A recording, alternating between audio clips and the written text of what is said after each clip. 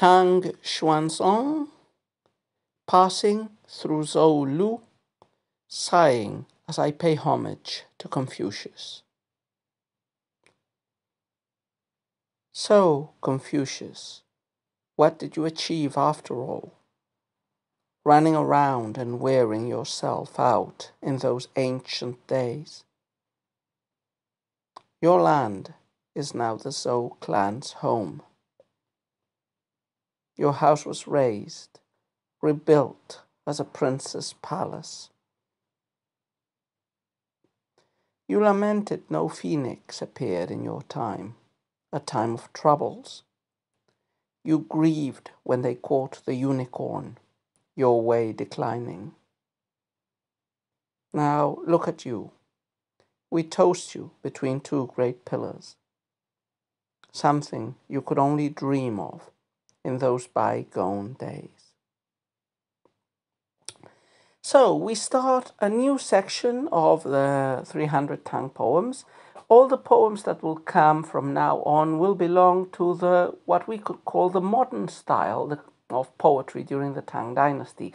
Until now, we've been seeing styles that appeared before the Tang and that were cultivated, sometimes with a slightly archaistic bend, during the Tang dynasty. But the ones that come now, the regulated verse, Lushi, are a type of poem that was developed during the Tang. It's basically a very, very formally demanding medium. I will explain some of its characteristics in an independent recording further on.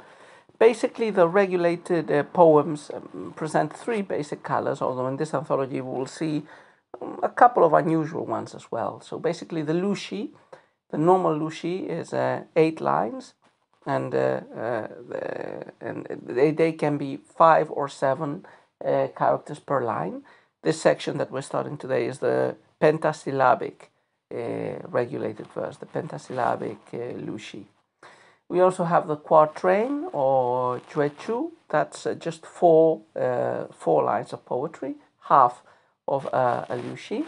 And there's another one which is not represented in this anthology, the Pailu, I think it's called, which is basically a reiteration, a combination of couplets or even of Lushi-like pieces with a minimum of 20 lines and generally with multiples of 20.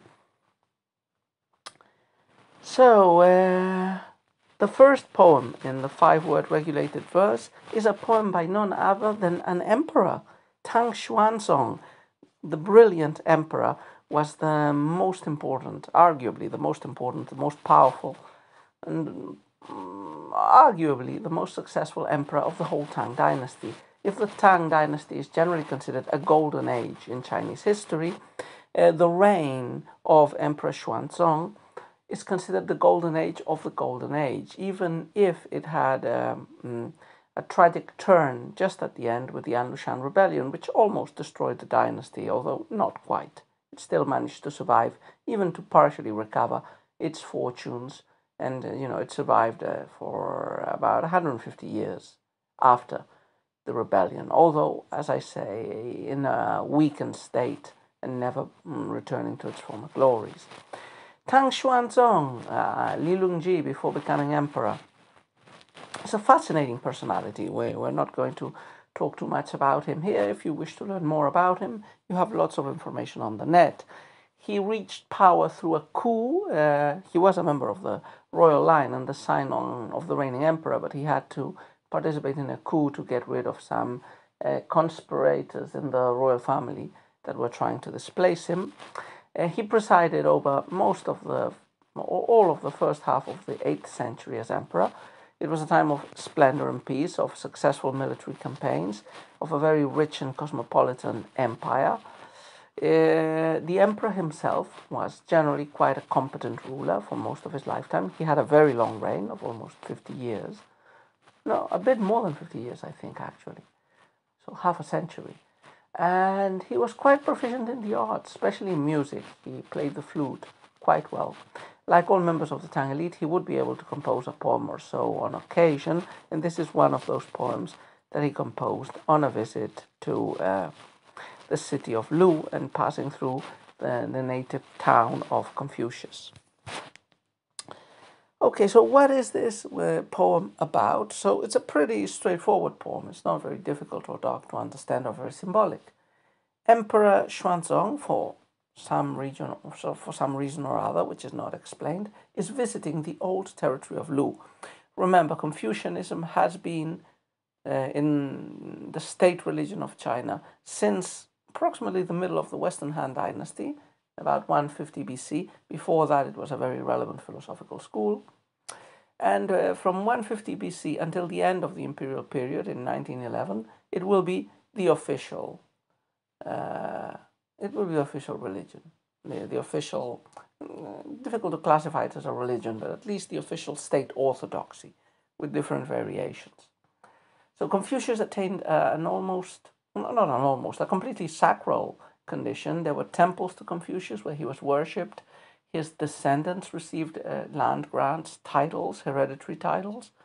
And, Confucianism until the end of the empire, was canonical. And for the examinations to become a civil servant, the main part of the corpus was Confucian texts of the Confucian school, of the Confucian tradition.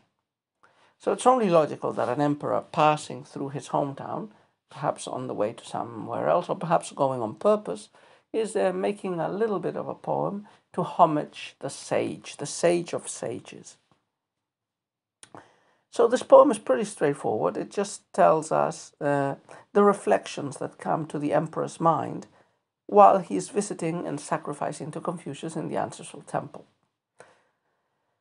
The topic, the figure of Confucius, commemorating the figure of Confucius, the hardships he had to experience, the dark times he lived in, and there might be, I'm not sure about this, because I don't know when this poem was written, but there might be some parallelism being painted between the emperor and Confucius. If this poem was written after the Alishan Rebellion, when the emperor had to abdicate and had to travel around parts of the empire to escape the rebels, there might be a slight association also, or an intended association between the emperor and the sage. So let's go to the poem bit by bit and couplet by couplet. This is a standard Lushi. We will explain characteristics of the Lushi later on, but as I said in another video, but one of its main characteristics is the heavy use of parallelism. Parallelism is basically mandatory for a regulated poem in the second and third couplets, which must, in theory, exhibit perfect parallelism. Syntactic parallelism, that is to say, if you have a verb in the second place in the first line of the couplet, you need to have a verb in the second place of the second line of the second couplet or of the couplet.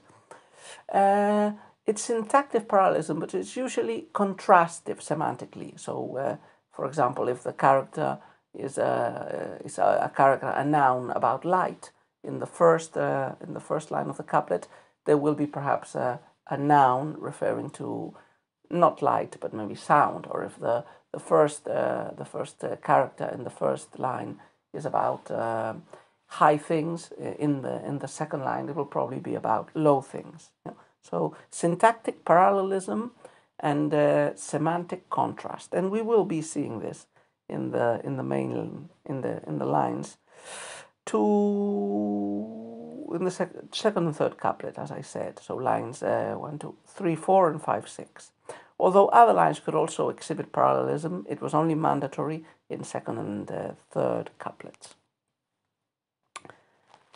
So Confucius, what did you achieve after all, running around and wearing yourself out in those ancient days? So the poem to Confucius starts with a rhetorical question. Confucius was not very successful during his lifetime. He served his state of Lu in relatively minor positions at court. Probably he never reached the position of vice minister of justice in his own state, as the legends and the later stories told. So he wasn't very successful in his own state. He was unsatisfied and wondered from country to country of ancient China, seeking a patron that would implement his philosophical and political program, unsuccessfully.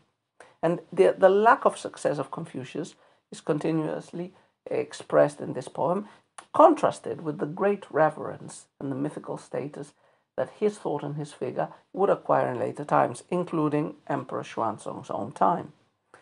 So we start with a rhetorical question. Was it worthwhile? Was it good for anything that you, O sage, had to wander years and years, running around, wearing yourself out in that remote time in the past?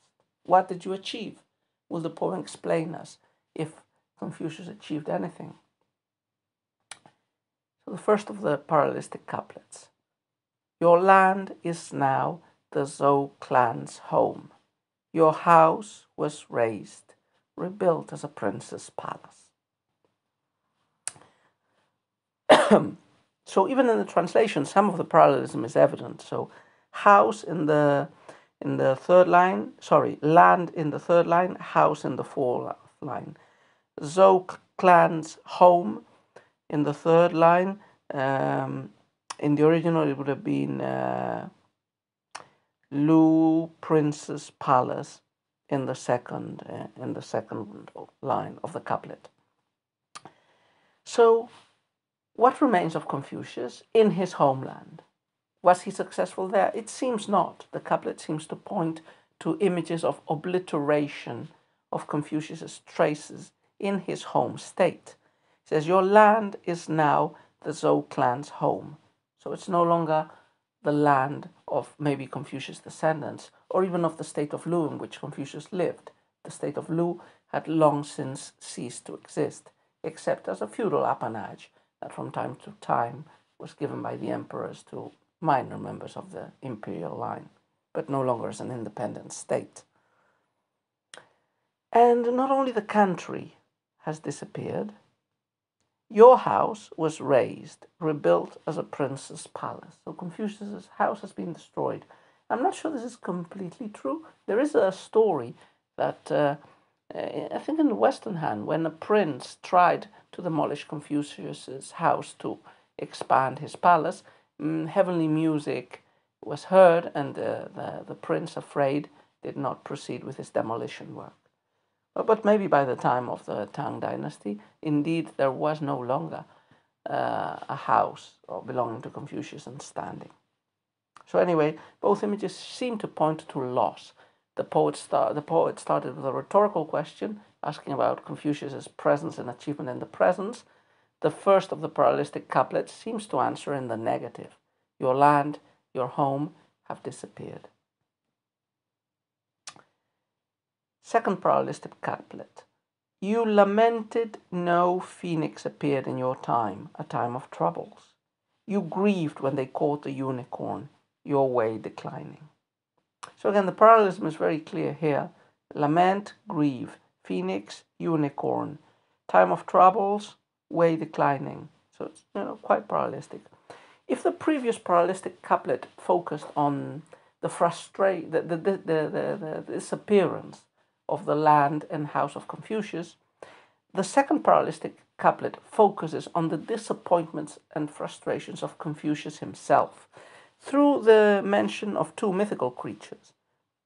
So in Chinese tradition, it was believed that a phoenix appeared to a sage to give him good tidings. It was a good omen for a sage like Confucius to see a phoenix. But Confucius did not see a phoenix, because he lived in a time of chaos, a time of trouble. So he was not recognized and was unsuccessful in his own time. You grieved when they caught the unicorn, your way declining. On the contrary, catching the unicorn is not exactly a unicorn. It's a Chinese animal. They call it kiling or the chiling, which is more like a mix of a rhinoceros and a giraffe than a unicorn. But it's a horned animal. So, on the contrary, the appearance of the kiling or the chiling was an ominous omen, and it happened just before the death of Confucius. In one of the historical chronicles that talks about, among other things, Confucius's life, the Zhuan, it's one of the last entries. And when Confucius was informed that the unicorn had been caught, he knew that he was about to die very soon, and that his teachings were not going to continue in person. So not only now has the physical landscape of Confucius disappeared, in his own lifetime, his aspirations to become a sage or a sage advisor, or perhaps even something more than that, were frustrated and crushed, and he died. So very dull, very dim perspective. But now we have the concluding couplet, and the concluding couplet gives a little twist to the situation, because it takes us back to a present where Confucius is honored. His house might have been demolished. His land might be just a province of the empire now, an indistinct province among many, with people who were not related to Confucius in the land. He might have been unsuccessful in his own time, but now he has become the sage. He is worshipped in temples. His words and principles are the law. And the emperor himself worships him. So now look at you. We toast you between two great pillars, something you could only dream of in those bygone days. So a couple of different readings can be made of this concluding couplet. There's the more optimistic one, which says, look at how things have changed, Confucius. Now I, the emperor of this land, or the retired emperor, am conducting a sacrifice in your honor between two great pillars of a temple dedicated to your memory. You could not have imagined that when you were alive. You couldn't have imagined that you'd be worshipped and your teachings honored to the utmost extreme. So you could only dream with such a situation in your time. But there is another story that was mentioned in the Chronicles. Just before dying, Confucius dreamed that he saw himself between two pillars. And this was an ominous dream, or at least predicting something not too pleasant for Confucius, because coffins in mourning were placed between two pillars. So it was a sign that Confucius was about to die. So Confucius did dream about being between two pillars, and that was an omen of his death. But perhaps that omen to his death is also connected, paradoxically, with Emperor Xuanzong's homage and a ritual to Confucius. So you dreamt about that. Perhaps you were dreaming about this as well, or, they are connected. So, not a bad poem altogether. Interesting poem in presenting, for the first and only time in this anthology, an emperor writing. And also interesting because of a reference to Confucius. I think it's also the first and probably the only poem in the anthology that directly talks about Confucius, about the sage. So this, as we said, is the first of the 5-word regulated verse. We will continue with another one tomorrow. And very soon, maybe tomorrow as well, we will make a short video about the Liu Shi, the regulated verse, and its characteristics.